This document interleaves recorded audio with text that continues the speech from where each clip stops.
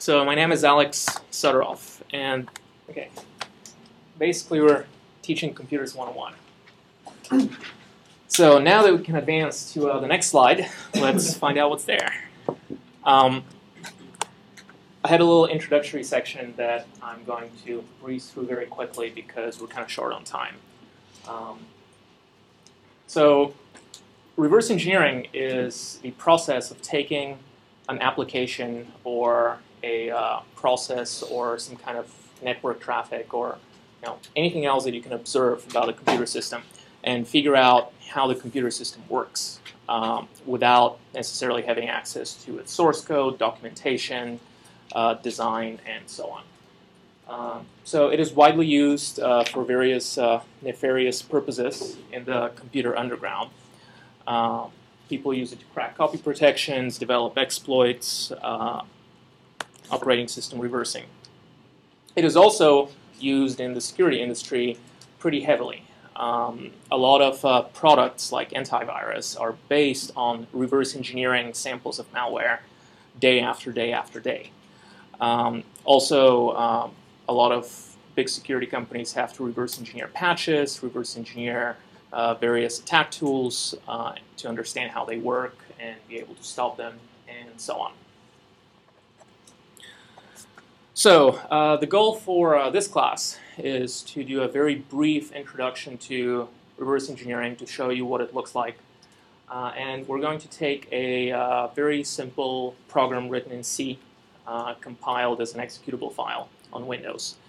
And we're going to look at that program and figure out what it does and kind of recreate its source code. Not completely, because you can't really do this in like a single hour, but I will show you the steps that you have to take. And if you're interested, you can take this home and you can do a little bit more work and actually get the source code of the program out. So we'll start with a brief introduction to x86 assembly. Now this is crucial because when you don't have the source code to a program, the only thing that you're going to have is the machine instructions. So a x86 CPU, which is what all of these computers have, has its main memory, which is split into the stack and the heap for the data that the application uses, and then the code of the program. The stack is used for local variables in C. The heap is used for anything allocated with the cmalloc and free functions. You have registers. The registers are single elements of the CPU that store values. They're 32-bit long, so they can only store one 32-bit integer in each register. You have the EBP and ESP registers, which usually point to the stack. ESP is the stack pointer. It shows you where the end of the current end of the stack is. So when you add data on the stack, the ESP register kind of moves down, and then when you remove data from the stack, it moves up. EIP is the instruction pointer. It always points to the instruction that is currently being executed. So if you have any jumps, or if you call a function, the instruction pointer is going to move to the instructions of that function. And then you have the general purpose registers, which are listed here. Those registers are just used by the program to store temporary values and operate on them. Then you have some. So what are these operations? You can do arithmetic instructions where you load a constant into one of the registers, and then you can add registers together or you can subtract them. So these instructions here load the value 2 into EAX, 3 into EBX, then add them together. Notice that when you add them together, there's only 2 arguments to the add instruction, EAX and EBX. This is because the first argument serves both as an argument to the addition and also the destination where the result is stored. So this is basically equivalent to a plus equals operator from C. And then at the bottom there you have a sub instruction that just subtracts an integer from the register. This is all good, but if you need to work with more data than you can store in the registers, which is very limited because there's only like 8 registers, you need to store the extra values that you're going to operate on in memory. And to use them, you have a series of instructions for loading and storing data in memory. So you cannot usually operate with the data in the memory directly. You have to load it into the register, then perform the operations on the registers, and then maybe store the result back into the memory. So here you have the instructions for loading the contents from some address in memory, and then storing the contents of a register in that place in memory. Next, we have conditional branches. So if your program has any loops, they're going to be implemented using branches like this.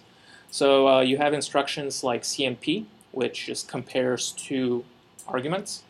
And then based on the result, you have a set of conditional jump instructions, which perform a jump somewhere else in the program if the two arguments were equal, or if one was greater than the other, or less than the other, or less than or equal, and so on. And finally, you have the jump instruction, which does an unconditional jump. So that's the equivalent of go to in C. Then, if you have a function, you would call it with a call instruction. So here's the call instruction. And then when the function is executed, usually the function will save some of the registers onto the stack. And then when it finishes doing whatever the function does, it would restore those registers. This is so that the code can assume that when a function is called, those registers like ESI are not modified by the function. So you can because the code always shares the same registers. So when you call a function, you don't want that function to mess up the contents of the registers that you had before you called the function. And then finally, at the end of the function executes a return instruction, which reads the return address from the stack and jumps back to it. So that executes a return back to the place where the call instruction was.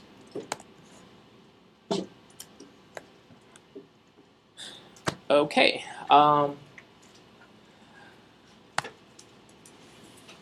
So I'm going to go through this section really quickly too, because it's kind of long and it's not that important for understanding the program that we're going to look at later.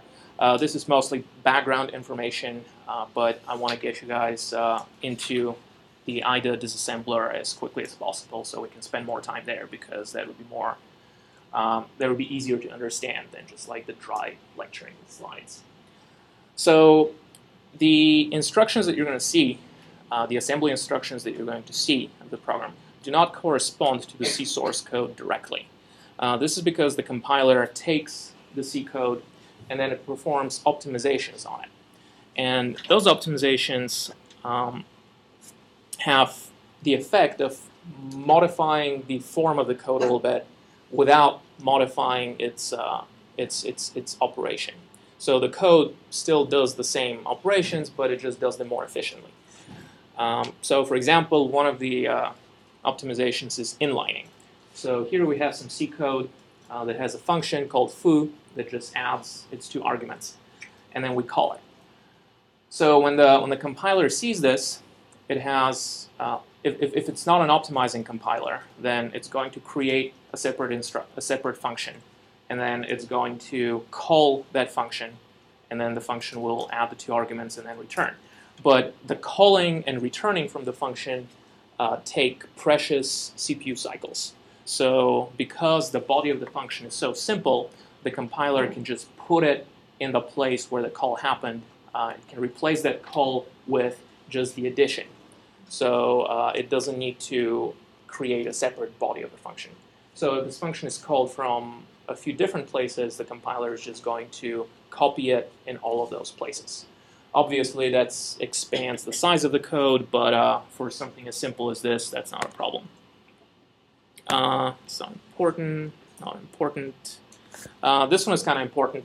So in this optimization called common subexpression elimination, that's a compiler theory term. So if you don't really need to care about what the optimizations are called. You just need to be aware of them so that when you see the results in the assembly code of a program, you can kind of imagine what the compiler did to get to that point from the C code. So here we have two variables, A and P, that are both computed using somewhat complicated expression, but the z plus 1 term there is the same in both. So the compiler will notice this, and instead of computing it twice, it will compute z plus 1 the first time. It will store it in a temporary variable. This can be a variable in memory, or it can be a register. And then after this, when it computes A and P, it will use that temporary variable. So, yeah, there's a bug there. This z should be temp. Sorry about that. But you caught it, which means that you understood the optimization. Then sometimes the compiler completely removes part of your code because they're not necessary.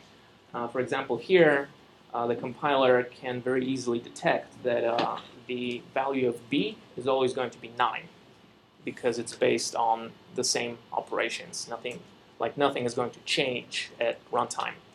So it can just replace all of these calculations with a call to func with the argument 9.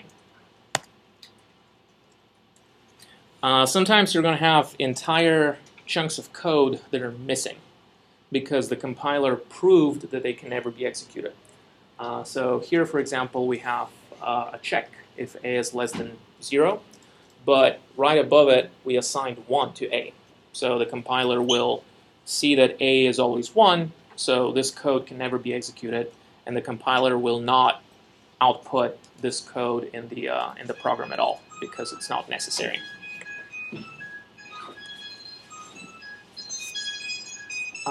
Another thing that you're going to see very often is how the compiler replaces some calculations with more efficient forms of the same calculations. For example, instead of multiplying a value by 15, the compiler is going to shift that value by 4 and then subtract the same value. Shifting it by 4 is equivalent to multiplying it by 16 because that's how binary arithmetic works. And then when we subtract the value of x again, the end result is x times 15. So you're often going to, like in the program, you're often going to see slightly complicated operations that look kind of like this, and you're going to scratch your head because no programmer would ever, write something as complicated as this to compute something very simple. But perhaps the programmer actually wrote the simple version, but the compiler made it a little bit more complicated because it was able to compute it more efficiently. And this version here is faster because multiplying two values on a modern CPU takes like a bunch of CPU cycles, but simply shifting it by 4 is like instantaneous. You can do it in like a single clock cycle.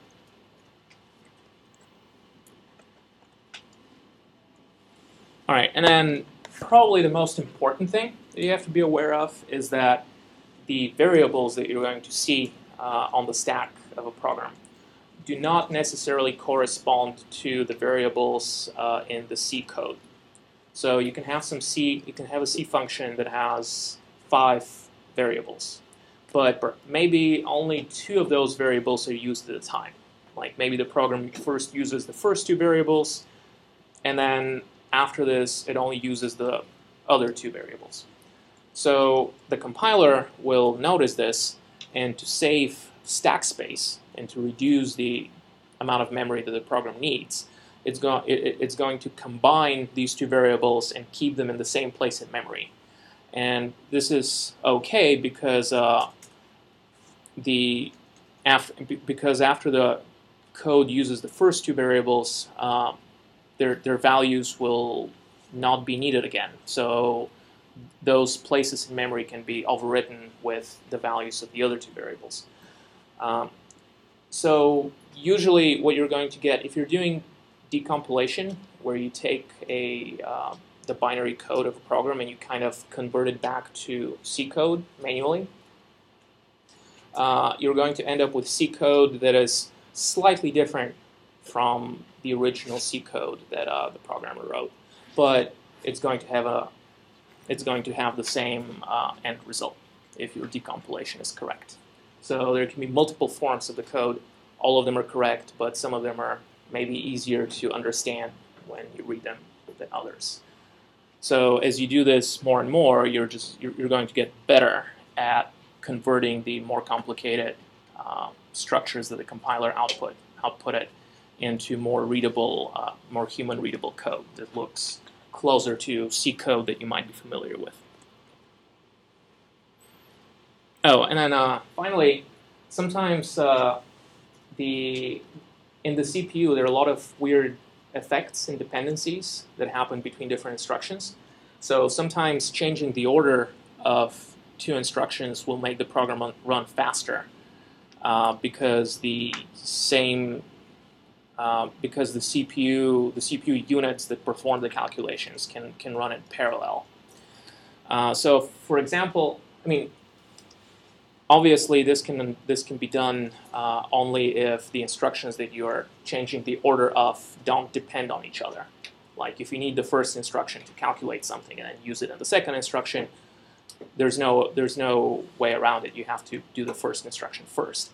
But if you're computing two things that are not dependent on each other, then you can do that in any order you want.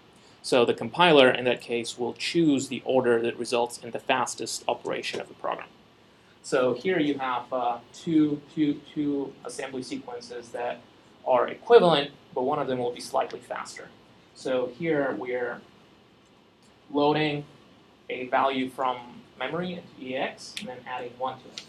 And then underneath that, we load a value from EDI into EDX and then add 1 to it as well.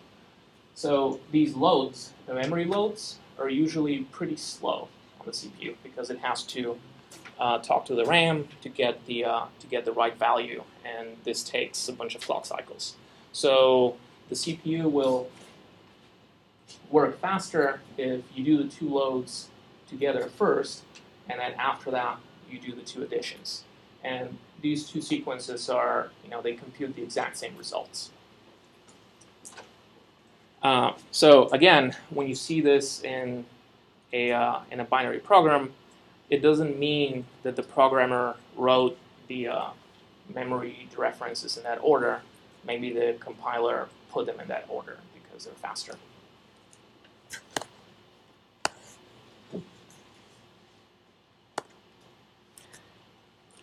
So the main tool for reverse engineering binary programs is the disassembler called IDA Pro.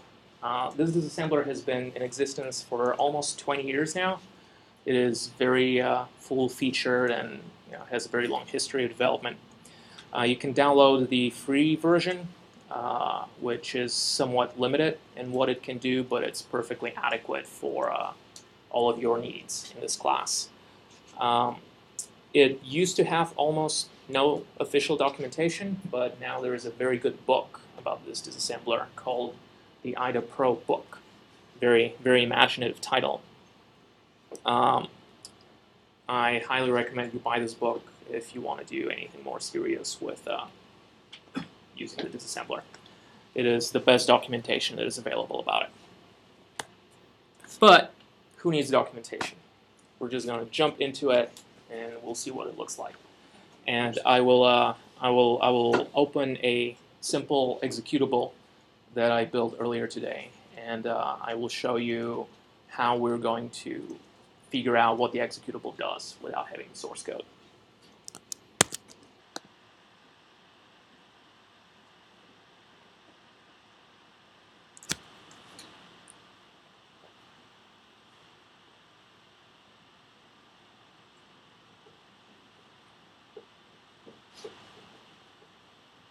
the more eyes on the progress bar, the faster it goes. So thank you all.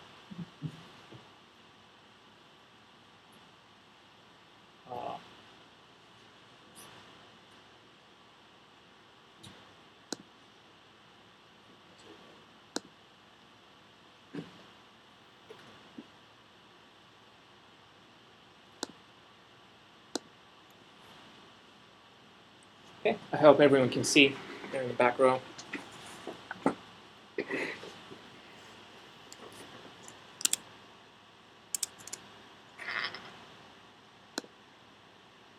And it looks like we're still recording.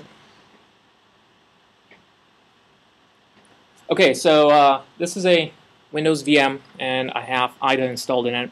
IDA actually has OS X and Linux versions as well, but I'm going to use the Windows one.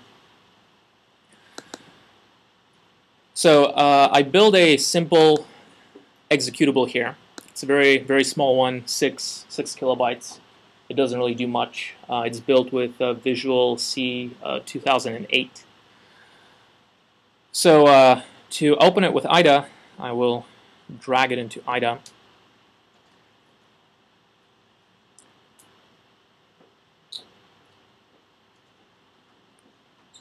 This will start the program. So there's an option that I'm going to disable temporarily.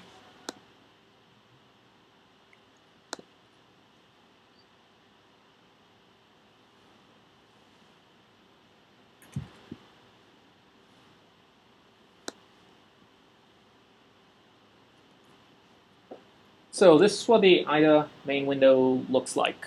It looks a little bit better if you have a bigger screen than this, but this is still enough for a demo.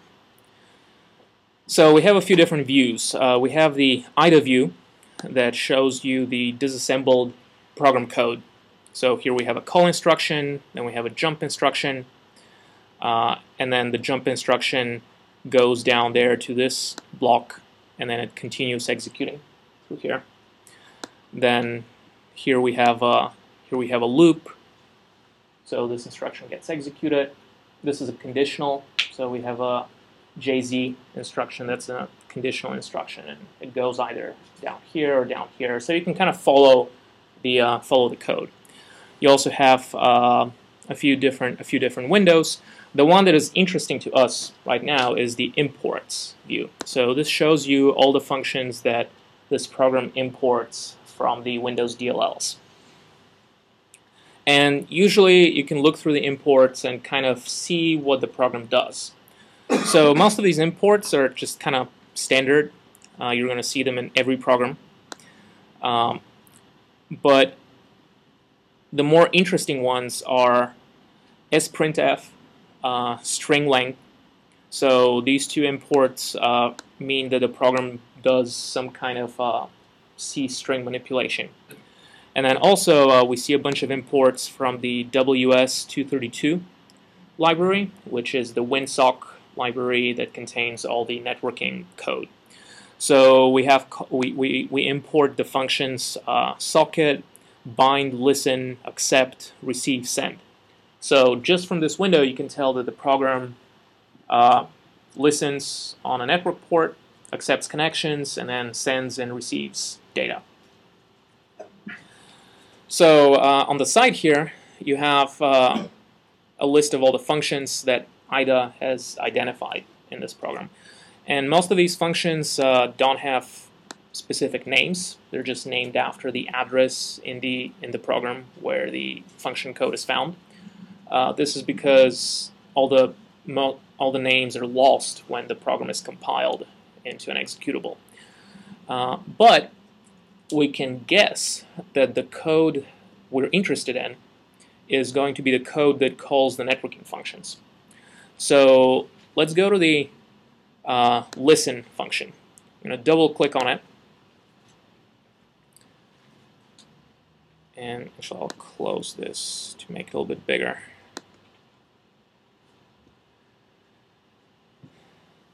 Okay, so this is the listen function. It is imported from one of the Windows libraries. if I press Control X, this will give me a list of cross-references to this function. So it'll give me all the locations where the program uses this particular function. There's only one such location, and that is here. So here we have a function called listen that jumps to this import. So we're going to press Control X here as well to see who calls it, and we see that we have one call from this particular subroutine. So we're going to go there, and it highlights the call to listen.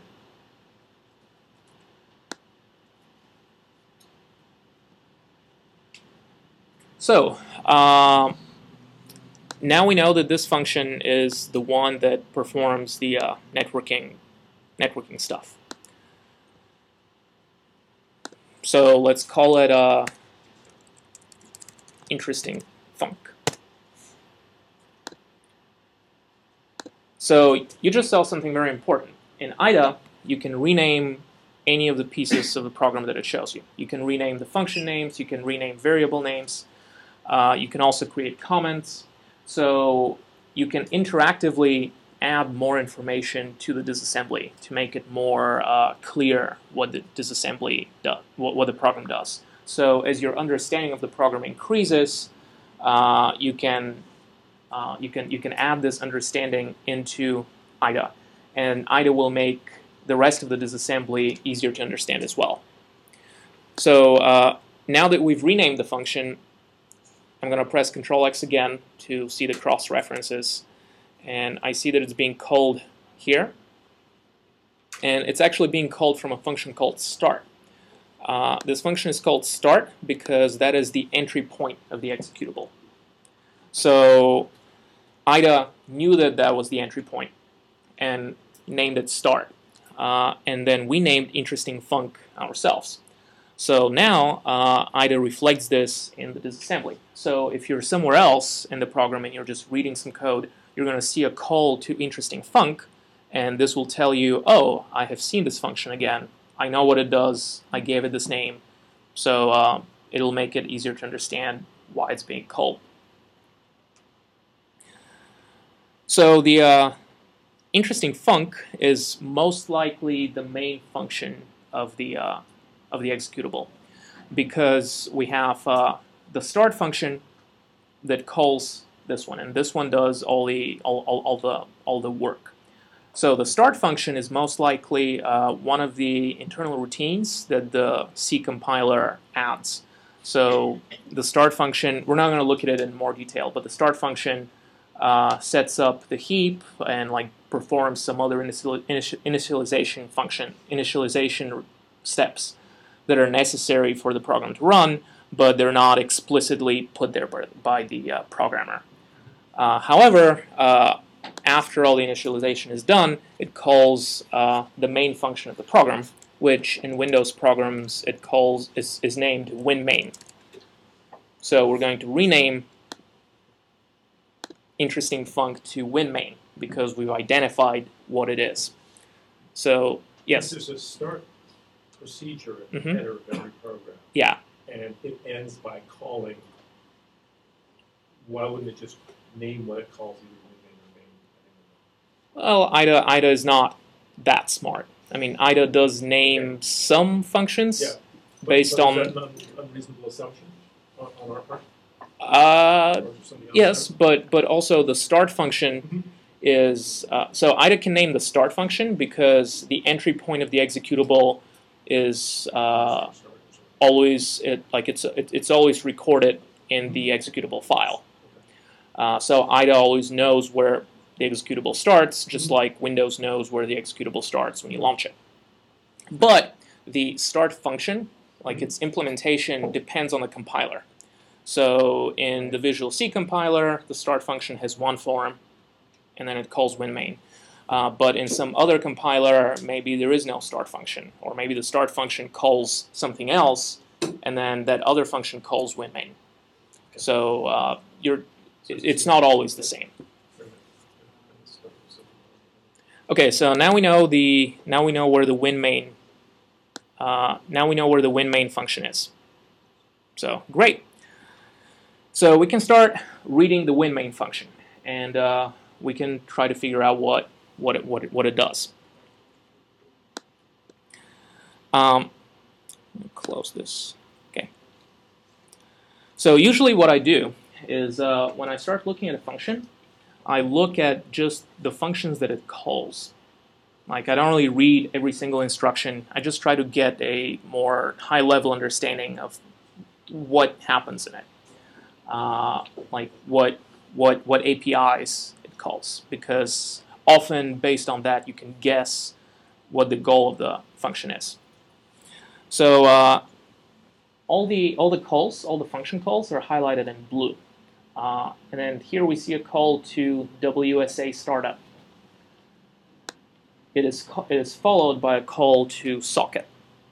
Then that is followed by some call to memset, and so on. So there's two main points here. One, how did IDA know to name this function WSA startup? The answer is that's one of the functions that are imported from the WinSock library, and they're imported by name. So the name is hard-coded in the executable. The same is true for the socket function.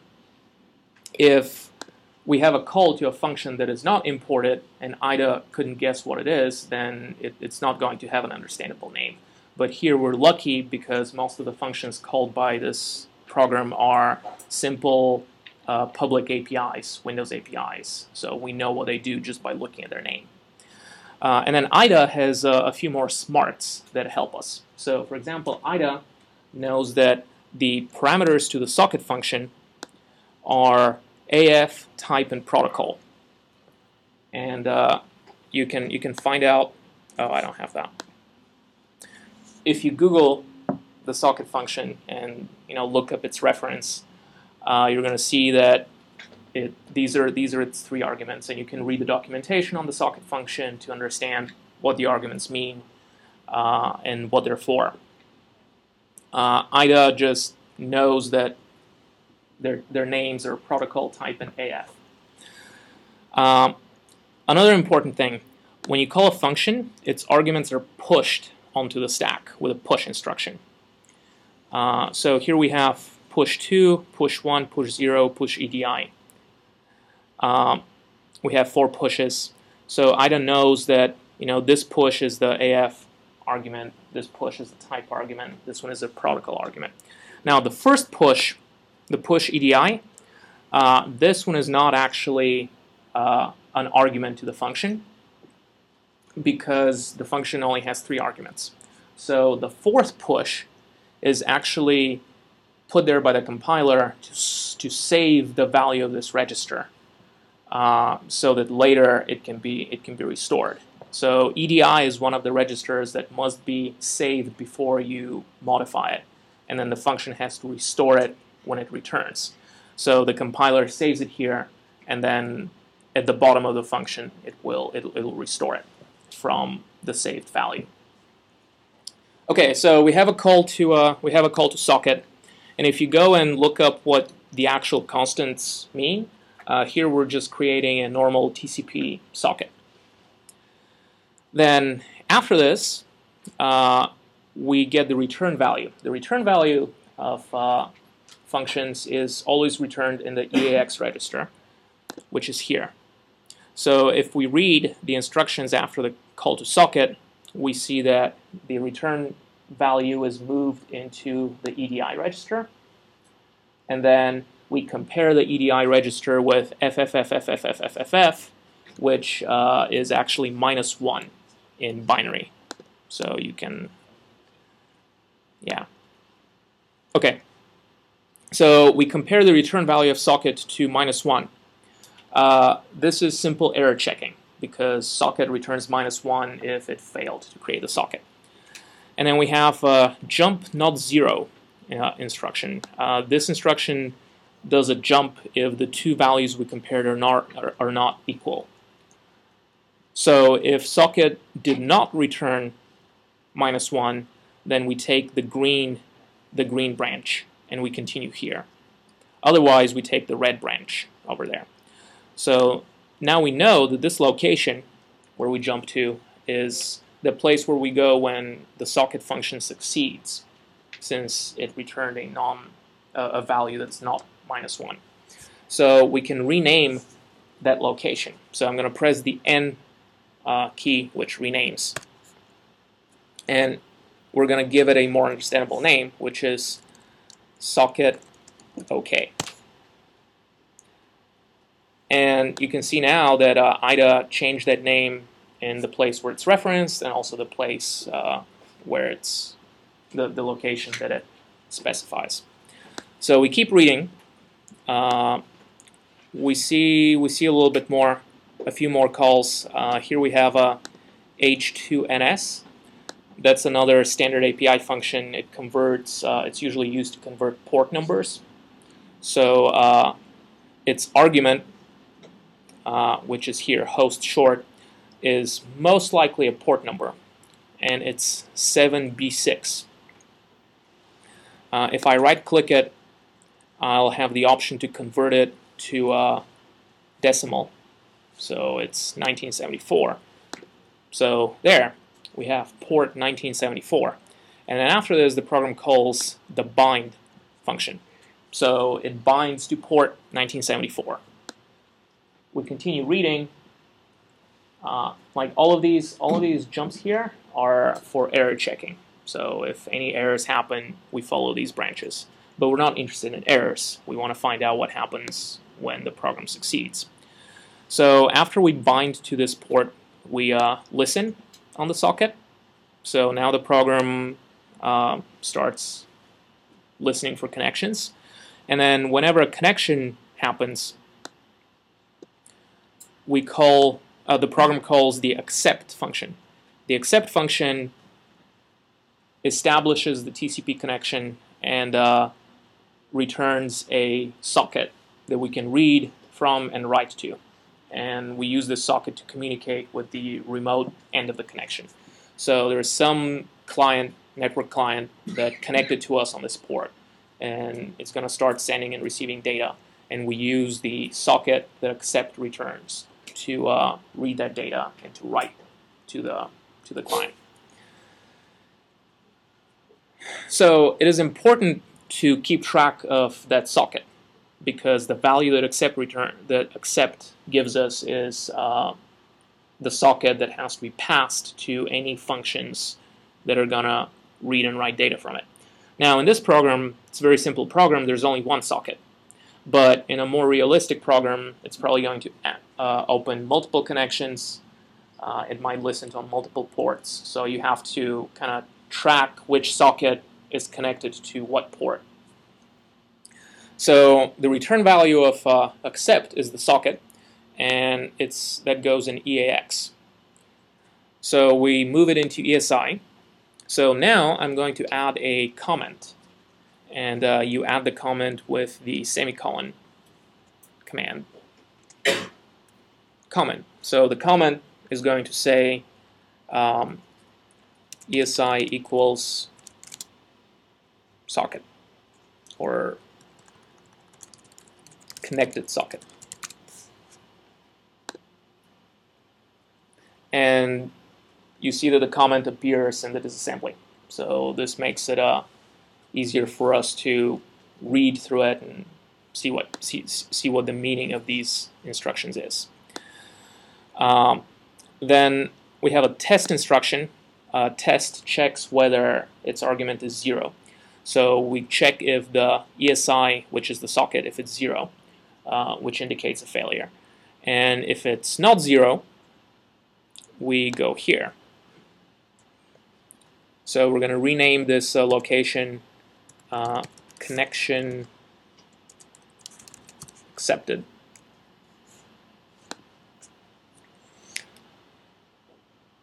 And then we have 3 function calls. Here's the first one, second one, third one. And if you look at ESI, which contains the socket, you see that ESI is being pushed as an argument to each one of these three functions.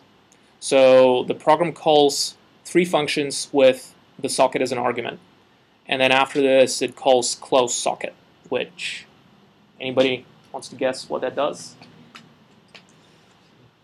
Closes the socket. And then after the socket is closed, the program continues, and you can see this big blue, the big blue line that shows where the program goes after this, and it goes back to this block here, where we came from. So this blue line is actually a loop. So we have a loop that executes this block and then this block. And in the loop, we call accept, followed by these three functions that we haven't figured out yet, and then we close the socket. So we're going to rename this to connection loop. So now you know that the program goes in a loop, accepts connections, and then it handles each connection through these three functions. And then it finally closes the socket. So this is a very standard behavior for a network server. We listen on a port, we accept connections, we handle them, and we repeat until the program terminates. So let's figure out what these functions do. We're going to look at the first one. We're going to name it first function, since we don't know exactly what it does, but we know that it's the first one. So we're going to incrementally, we're going to change its name based on, as we uncover more and more information about it. So for now, all we know is that it's the first one it's called. It receives one argument here, it's pushed, push ESI. ESI is the connected socket. So it's one argument, it's one function with one, it's a function with one argument, the socket. So I'm going to click on it, and that will open the function. Now this function is just a single block. There's no conditionals, there's no loops, just a single straight through block. So let's read the code and figure out what's going on. Does anyone have any idea what this function does based on the code there? That sounds about right. We have two functions called by this function. One is strlen, and then we call send. So let's look at a send first. So we want to identify what arguments are pushed to it. So the first argument to send is s. S is a local variable of this function. And IDA very helpfully identified that the s argument is actually the first argument of this function. It even figured out its type, which is pretty cool. It figured out the type because IDA knows that the send function accepts an argument. The first argument of the send function is supposed to be of type socket, and then IDA propagated the knowledge about this type up. So that's how it figured out that the argument to our first func is of type socket. So we didn't really have to do that much reversing. IDA actually did quite a bit by using its built-in knowledge. But in a more realistic scenario, you're only going to have a few of those functions that IDA recognizes. Most of the other functions you're going to have to figure out yourself. So the send function takes a socket. This is the socket that we just accepted a connection on. And then it takes a buffer and it takes a length. And the send function simply sends the contents of that buffer to the socket. Let's see where the buffer comes from. The buffer is pushed here. The ESI is the ESI register. So we need to look at where do we assign to the ESI register.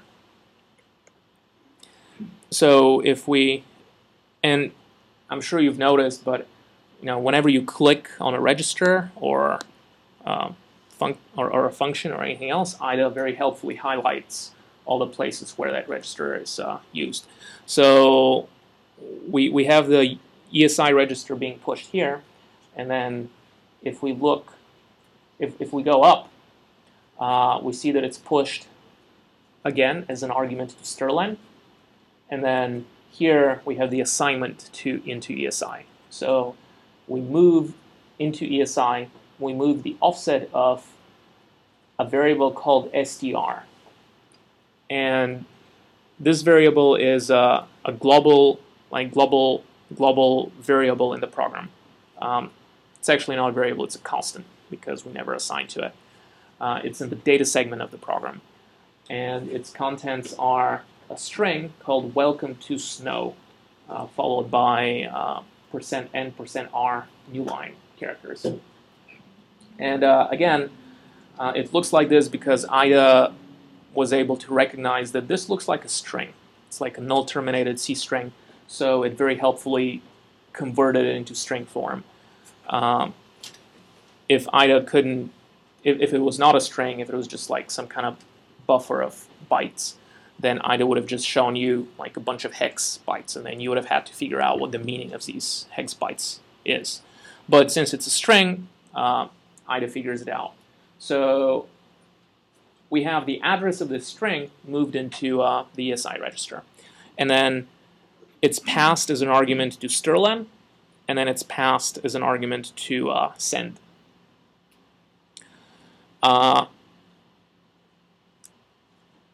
If you look at the third argument to send, which is the EAX register, this is supposed to be the length of the data that we're sending to the other end on the network connection.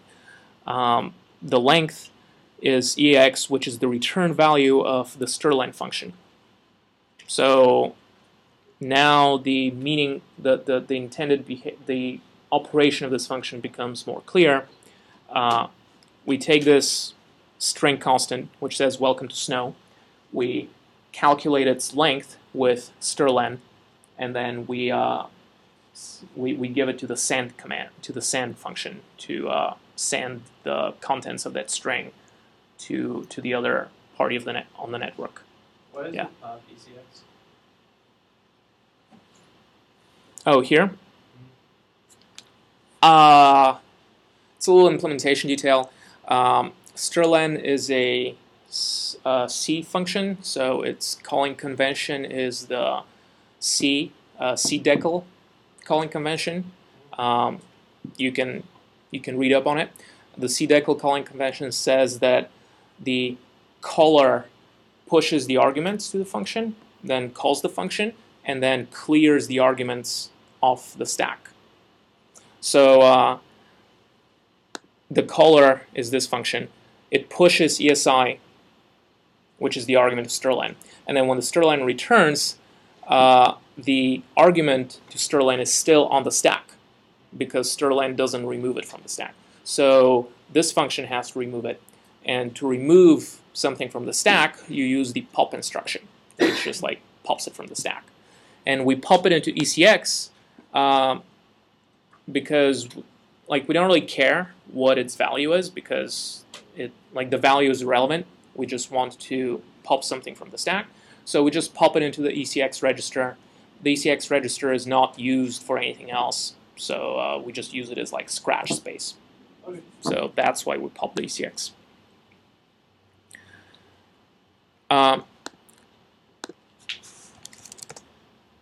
So one thing that I usually do when I do this kind of reversing is I open up Notepad and I kind of type notes and I try to convert this function, the assembly instructions to C code, just because I find it easier to read.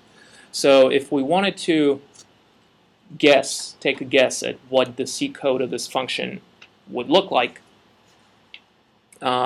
it would be something like this.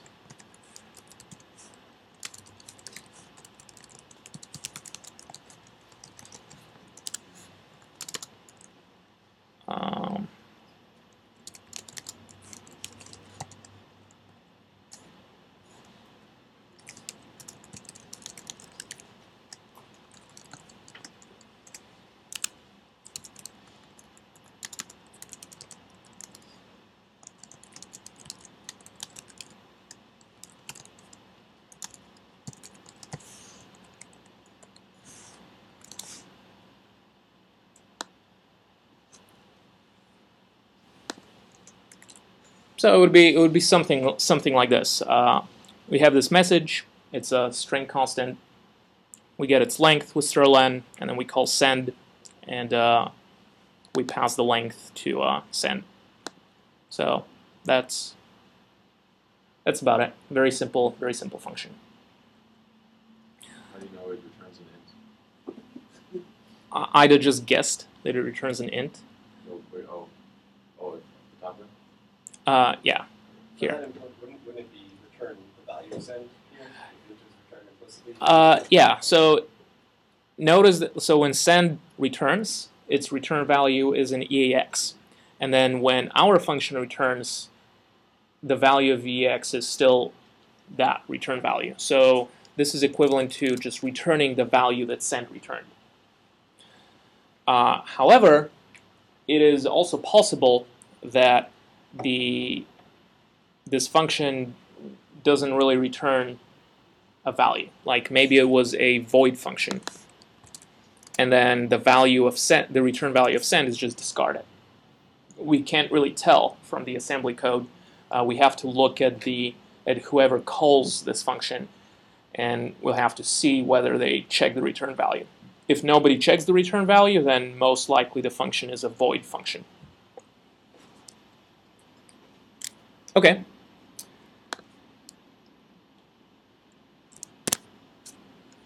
So what should we name this function? I mean, now we kind of understand what it does. So tell me, what do we name it that reflects its meaning?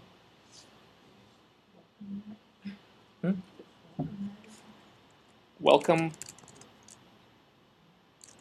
func. So it's a good name. So now when we I just pressed escape, which moves you back one level. So this is the win main function. So we have a call to welcome func, and we know what it does. It sends a welcome message.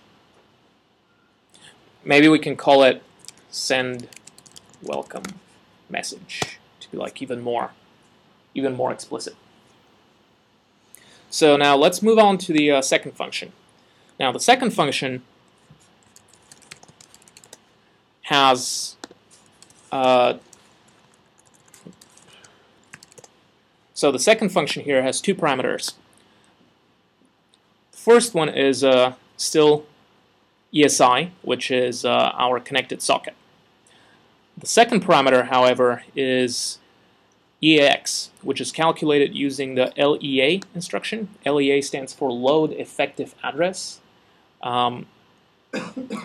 It's not really important what it stands for. It's important what it does.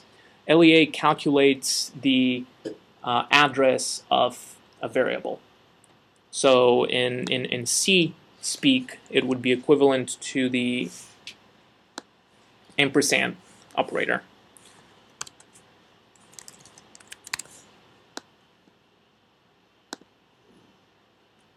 So here we have a local variable called var124, and then the LEA instruction.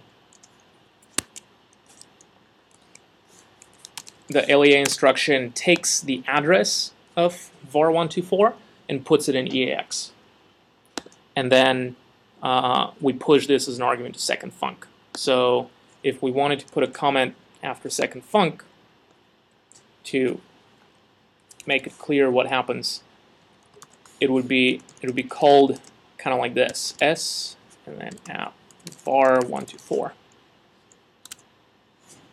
So we have a call to second func with these two arguments. What is var124? We don't know. It's just a local variable in the stack. We have no idea what its name is or what its type is. Yes? What is with the EP plus?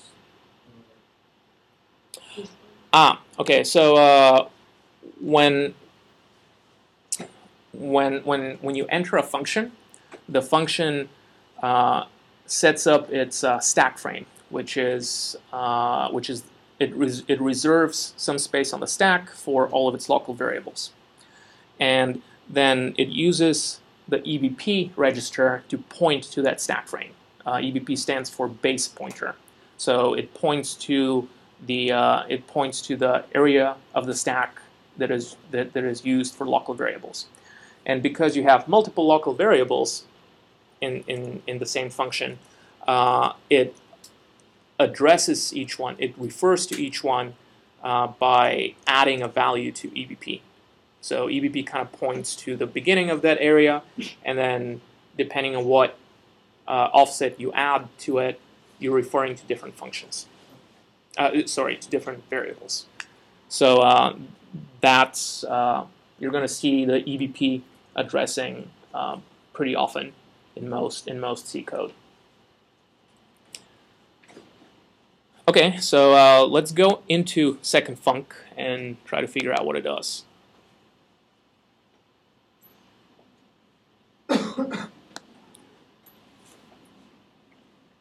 So IDA, the second function is of type socket, but it doesn't know what the type of the second argument is, so it just says integer.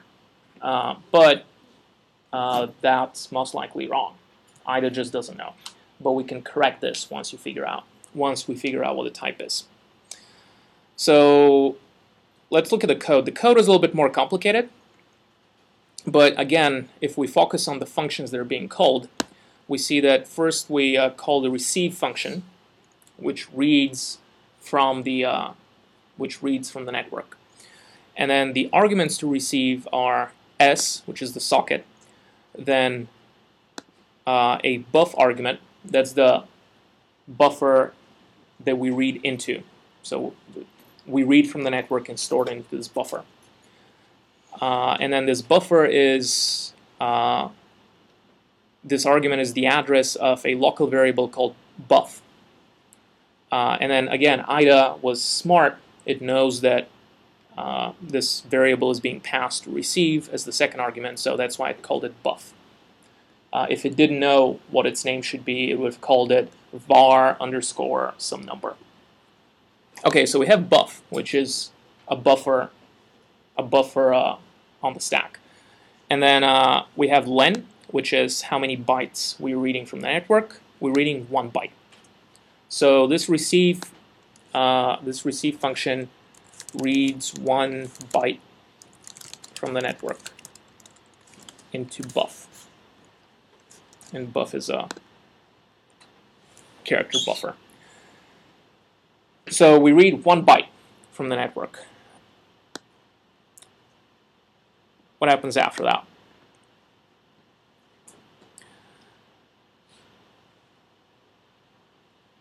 We do some other stuff, and then I'm going to skip through a few of the less important pieces. But then we have a loop here. So the loop is identified by like this big dark blue line. So we have a loop. So the remaining function is the loop. So it reads 1 byte and then it goes into a loop. In the loop, it reads from the buff variable, and it puts it into the AL register. The AL register is a single byte register. So this basically takes the byte that we just read and puts it into AL. AL equals byte just read from the network. And then we compare this byte with the number D. The number D is actually the new line character. Is it? It's either new line or line feed. I think it's new line. Line feed? Okay. So then the comment for this would be, is the byte equal to line feed? And then this conditional jump here jumps if they're equal. So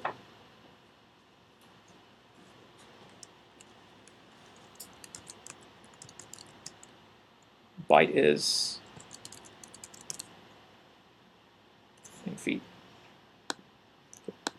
Whoa.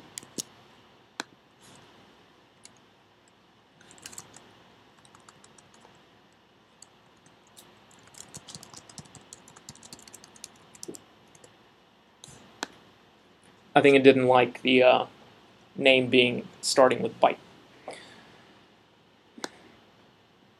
Okay, so if the byte is a line feed, we like jump somewhere down there.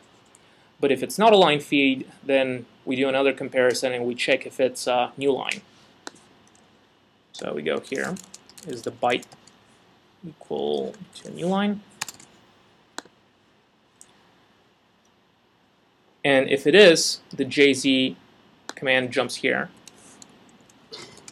Byte is new line. Okay, so what happens if the byte is a new line? We go to this block. And this block is the end of the function. We return. So it seems like this function reads from the network, and then if it reads a new line character, it returns. So most likely this is a loop that keeps reading bytes from the network until it reaches a new line. Again, this is a very common thing for a network server to do. You're just reading some command, and then when you hit the new line, that's the end. So what happens if it's not a new line, if it's just a regular character, let's say A? We take the character, which was the byte, which was in the AL register, and we move it into the memory at address ESI plus EDI. So here we're computing the address and storing the byte at that address. So what are ESI and EDI?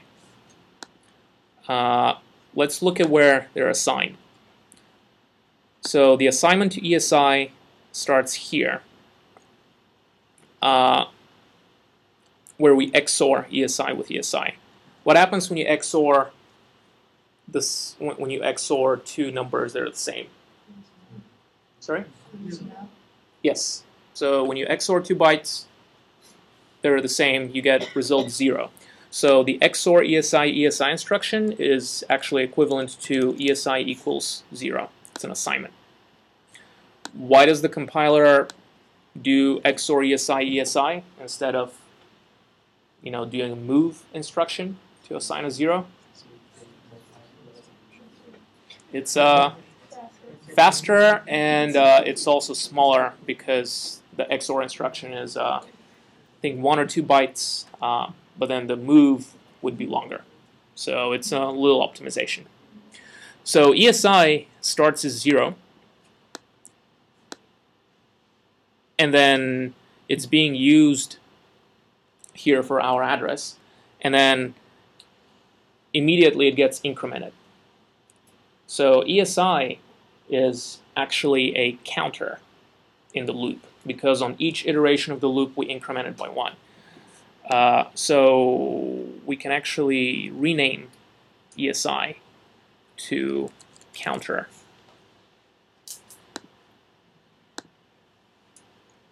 So that's kind of crazy. IDA lets you rename registers. I don't use it very often, but in this case, it makes the code a little bit simpler. Yeah. I think that only works on the new version. On the old versions, you have to highlight from the register to the Oh. Like if they use the freeware version, that won't work. Oh, it doesn't? You have to highlight from ESI to another ESI and then hit. Okay. Well, you don't really have to rename registers very often. You can always just put a comment that explains what the register is. So here we increment the counter. So the equivalent in C would be counter plus plus. And then here we are storing at an address that's EDI plus counter. So EDI is probably a buffer, and then counter would be an array index into that buffer. This is like a very, very common pattern. So in C, it's probably equivalent to something like EDI counter equals AL, where EDI is just a array of bytes. So let's look at where EDI comes from. So we have EDI highlighted. we go up a little bit, and we see that EDI is assigned arg4. Arg4 is actually the second argument to the function. This is how IDA names arguments. So let's rename this argument to a buffer argument. Buff arg. And as I renamed it, IDA immediately updated the prototype of the function up here. So now the function takes buff arg. And then I'm going to put a comment here that says EDI equals buff arg.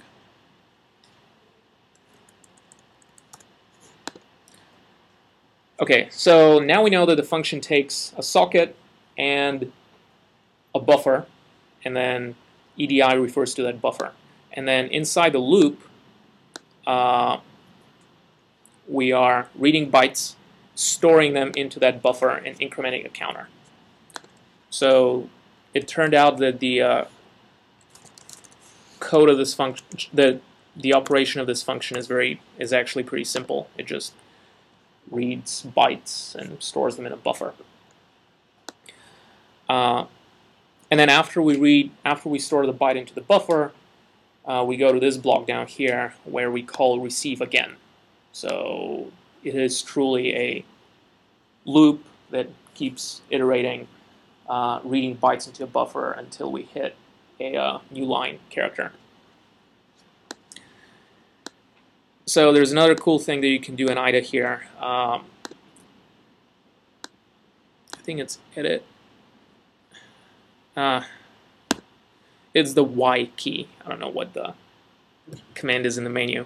The Y key lets you change the prototype, which allows you to set the types of the arguments. So we now know that that the second argument is not an integer. The second argument is a pointer to a character buffer. So we're going to change its type, and now everything looks nice. So we kind of figured out what this function does, right? So in summary, you call the function, you pass it a buffer, and it just reads from the socket into that buffer until it hits new line. There is a security bug in this function. Can anyone tell me what the security bug is?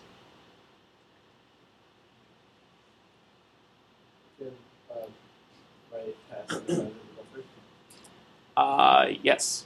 So this function, the loop in this function, it keeps going until it receives a new line from the network. But what if we keep sending A's and no new line? Like we can send 100 megabyte of A's, no new line. The code will just keep iterating through the loop and increment the counter every time right into the buffer. So it'll fill the buffer and then it will continue writing past the end of the buffer. This is what's known as a buffer overflow, and they're pretty common and pretty cool because it turns out you can exploit them to actually take full control of the application. I think there's going to be some more. There's going to be other sessions that are going to talk about the exploitation in more detail. So let's see what this buffer is that we're writing into. I'm going to go to the place where second func is called. Oh, before that, what should we call this function? Huh?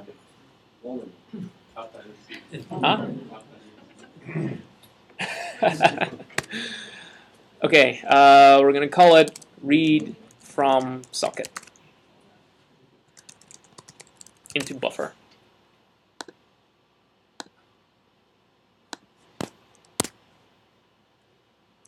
So this is the place where it's called. And you see that because we changed the name of that argument inside the function, IDA propagated that name. So in the caller, now we have buff arg listed here. And then the var1234 variable, IDA automatically renamed to buffarg. So it's very smart. Like the propagation of names and types is pretty cool. So this is the buffer that is being passed to that function. So where is that buffer?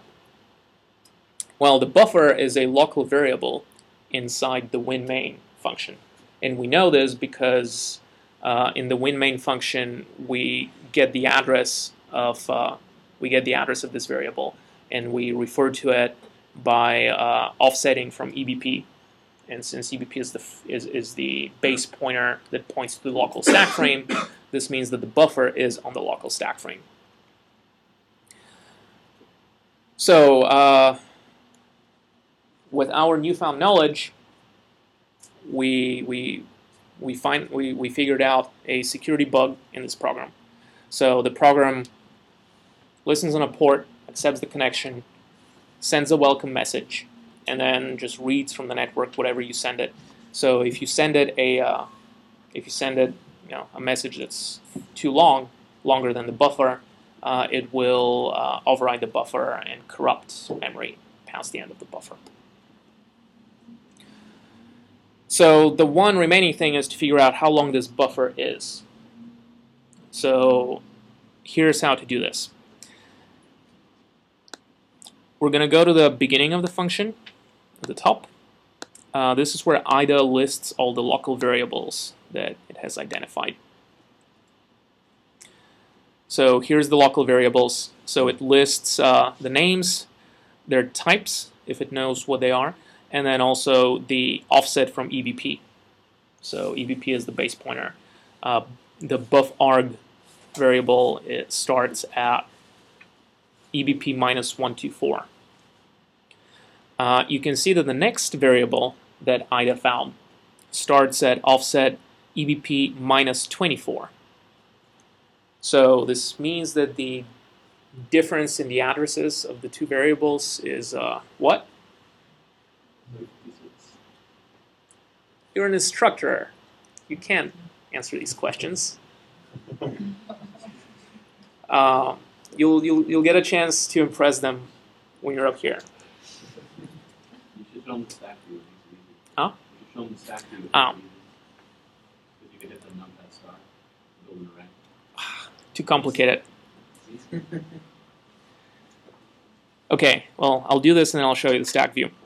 So by subtracting these two numbers, we see that the difference between buffarg and the next variable in the stack is 100, but that's a hex number. So 100 in hex is 256.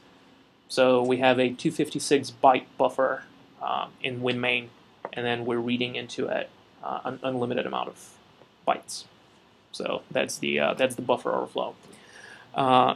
Now the stack view that Aaron mentioned, you can get there if you double-click on any of these variables, and it opens a new window here. It's called Stack of winMain, and this view shows you exactly what the stack would look like at runtime. So when you call a function, you push its arguments on the stack, and then you do the call instruction, which pushes the return address, and then jumps to that function. So this is how the function knows where to return. The return address is pushed onto the stack together with the arguments. And on the bottom here, we see the arguments. So these are the arguments to winMain. If you've done any Windows programming in C, you'll actually recognize these variable names. These are the standard argument names of the winMain function. Then we have this thing R, which is the return address. That's what IDA calls it. Then we have this thing S. It's used to save the old frame pointer. You don't have to be concerned with it. And then after this, we start with various variables that are referenced inside the function body. So we have the adder len variable, we have the adder variable, we have DST. We have two other variables that IDA could not could not identify, we can go and manually, see where they're referenced and try to understand the code. But for our purposes, that's irrelevant because our goal was to understand not all of the program, but enough of its code to be able to do something interesting with it. And now that we know where the buffer overflow is, we can trigger it.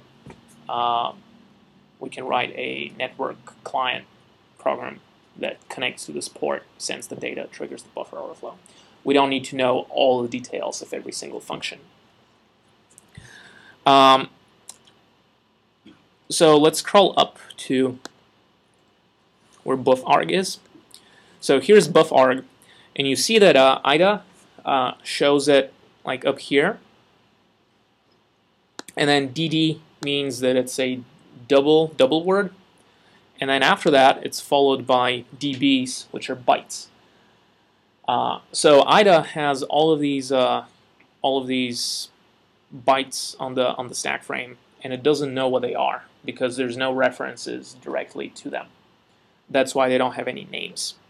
Now, the reason there's no references to them is because all the uses of buffarg happen through its through its base address. So the program takes the address of buffarg and never refers to the individual bytes inside it. But buffarg is an array of a bunch of bytes. So that's why you have all of these unidentified bytes here. They're simply part of the buffer. But because IDA doesn't know that this is a 256 byte buffer, it doesn't fold up the bytes into it. So if we scroll down, there's going to be 256 of these bytes, and then we're going to have the next variable, which is here. It's called adder. So this is how we know that buff adder is actually a 256 byte array, because we can count these bytes and we'll see that there's 256 of them. Now, it is theoretically possible that buff adder is actually not a character array. Maybe it's a structure that contains a character array of 256 bytes followed by this adder field. There is no way for us to know because we don't have any type information. We just have to guess the types. So the programmer might have put these two things into a structure, or they might have been two separate variables. In the assembly code, it's going to look exactly the same. So because of that, we have to guess what would make more sense. And you do this based on experience. You do this based on having seen a bunch of C code, knowing what code usually looks like and how you would write it. So if you had to write a program that implemented a network server and read from the network into a buffer, you would probably put the buffer as just a normal variable in the stack. You're not going to put it in some kind of more complicated structure.